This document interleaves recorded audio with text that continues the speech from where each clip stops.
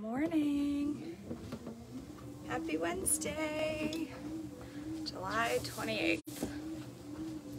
All right, prayer for mercy and pardon. I think we're in the last of Isaiah today. I believe this is the end of Isaiah for us. So, okay, Isaiah 63, 15 through 64, 12. Lord, look down from heaven. Look from your holy, glorious home and see us. Where is the passion and the might you used to show on our behalf? Where are your mercy and compassion now? Surely you are still our Father. Even if Abraham and Jacob would disown us, Lord, would you still be our Father? You would still be our Father. You are our Redeemer from ages past. Lord, why have you allowed us to turn from your path? Why have you given us stubborn hearts so we no longer fear you? Return and help us, for we are your servants, the tribes of your special possession.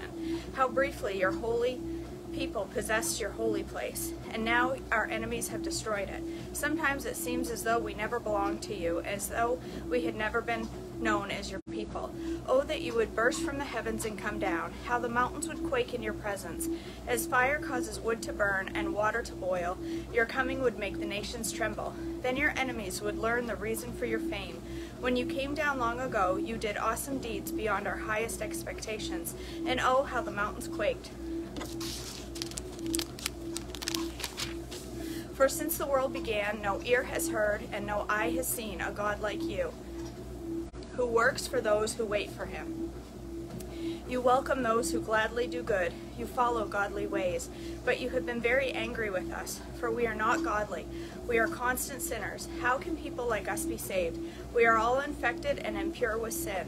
When we display our righteous deeds, they are nothing but filthy rags. Like autumn leaves we wither and fall, and our sins sweep us away like the wind. Yet no one calls on your name or pleads with you for mercy. Therefore you have turned away from us and turned us over to our sins. And yet, O Lord, you are our Father. We are the clay and you are the potter. We are all formed by your hand. Don't be so angry with us, Lord. Please don't remember our sins forever. Look at us, we pray, and see that we are your people. Your holy cities are destroyed. Zion is a wilderness. Yes, Jerusalem is a desolate ruin. The holy and beautiful temple where our ancestors praised you has burned down, and all the things of beauty are destroyed. After all this, Lord, must you still refuse to help us? Will you continue to be silent and punish us? Judgment and final salvation, Isaiah 65, 1 through 66, 24.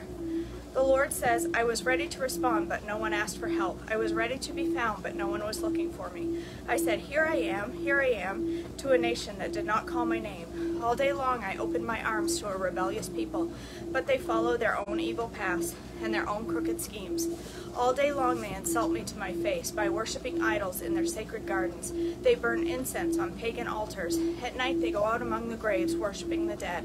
They eat the flesh of pigs and make stew with other forbidden foods. Yet they say to each other, don't come too close, or you will defile me. I am holier than you. These people are a stench in my nostrils, an acrid smell that never goes away.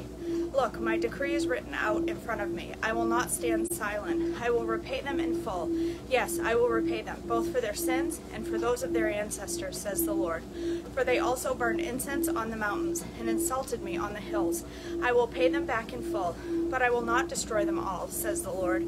For just as good grapes are found among a cluster of bad ones, and someone will say, don't throw them all away, some of those grapes are good. So I will not destroy all of Israel, for I still have true servants there. I will preserve a remnant of the people of Israel and of Judah to possess my land. Those I choose will inherit it, and my servants will live there. The plain of Sharon will again be filled with flocks, for my people who have searched for me, and the valley of Achor will be a place to pasture herds. But because of the rest of you have forsaken the Lord, and have forgotten his temple, and because you have prepared feasts to honor the gods of fate, and have offered mixed wine to the god of destiny, now I will destine you for the sword. All of you will bow down before the executioner. For when I called, you did not answer.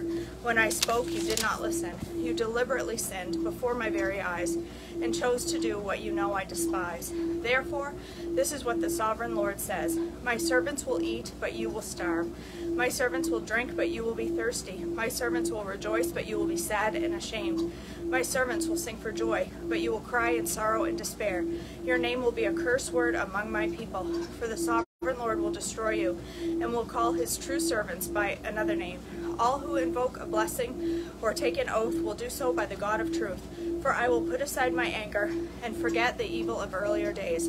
Look, I am creating new heavens and a new earth, and no one will even think about the old ones anymore. Be glad, rejoice forever in my creation.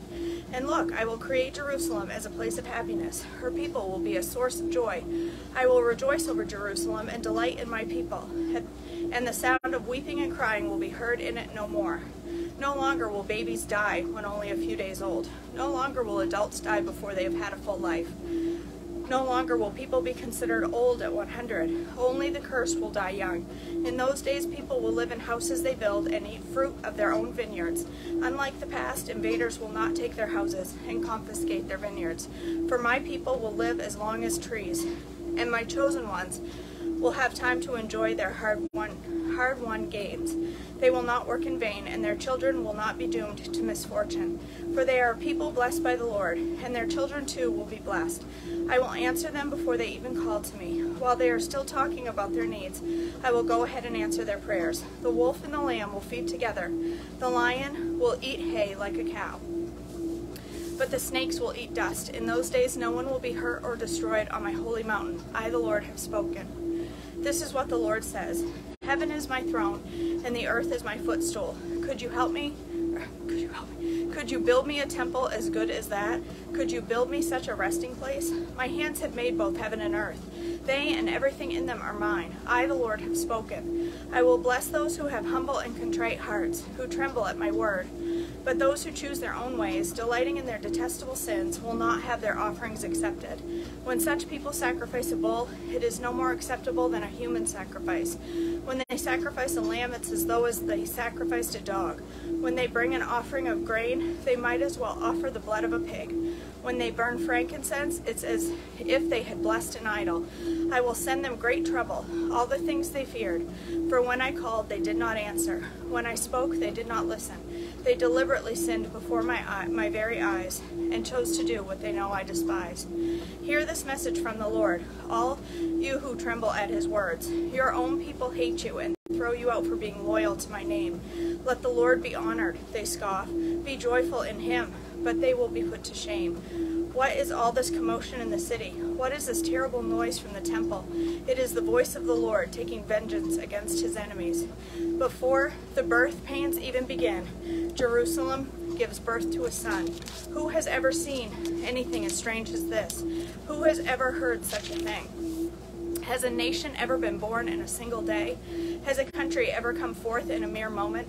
But by the time Jerusalem's birth pains begin, her children will be born.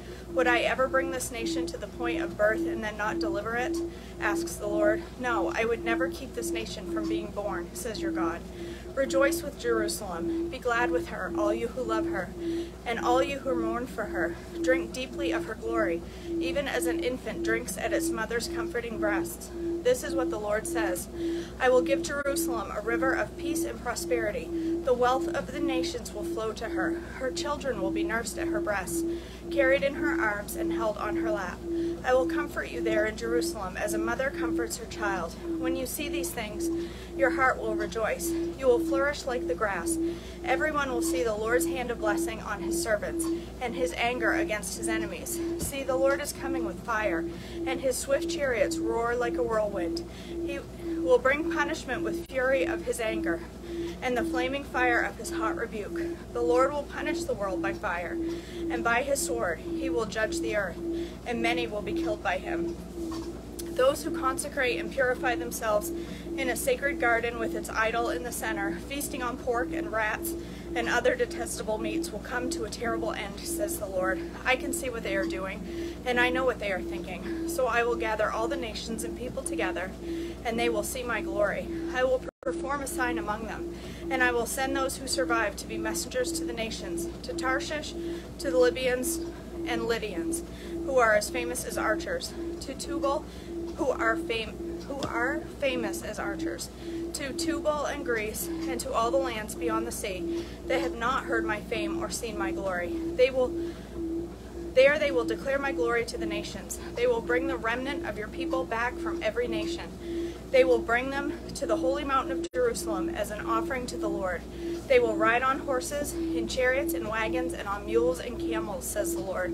And I will appoint some of them to be my priests and Levites. I, the Lord, have spoken. As surely as my new heaven and earth will remain, so will you always be my people, the name that will never disappear, says the Lord. All humanity will come to worship me, from week to week, from month to month. And as they go out, they will see the dead bodies of those who have rebelled against me. For the worms that devour them will never die, and the fire that burns them will never go out. All who pass by will view them with utter horror. Summary of Hezekiah's reign, 2 Kings 20 through 21, which was 687 BC. The rest of the events in Hezekiah's reign, including the extent of his power and how he built a pool and dug a tunnel to bring water into the city, are recorded in the book of the history of kings of Judah. Hezekiah died, and his son Manasseh became the next king. 2 Chronicles 32 through 33. The rest of the events in Hezekiah's reign and his acts of devotion are recorded in the vision of the prophet Isaiah, son of Amoz, which is included in the book of the kings of Judah and Israel. When Hezekiah died, he was buried in the upper area of the royal cemetery, and all Judah and Jerusalem honored him at his death, and his son Manasseh became the next king. All right. Whew. That's it for this morning. Thank you for joining in. It's muggy this morning, sticky. All right, I'm gonna go upstairs this morning. I'm going to make, I'm not gonna make actual food this morning. I am, but I'm not gonna do it till I get back from bringing my child to camp. I just don't have time this morning to do it before I go. But before I go, I'm going to make an almond joy macchiato that I have in my head. And I think it's going to be delicious. I was dreaming about it last night. I had a dream about a macchiato, so I have to make it. That's how this works, you know. So, all right, you guys, have a blessed day. I will see you upstairs in a few minutes. Shouldn't be long because I don't have much to get ready to make that. So I will see you in just a couple of minutes, and I hope you all have a blessed Wednesday. I'll see you soon. Bye.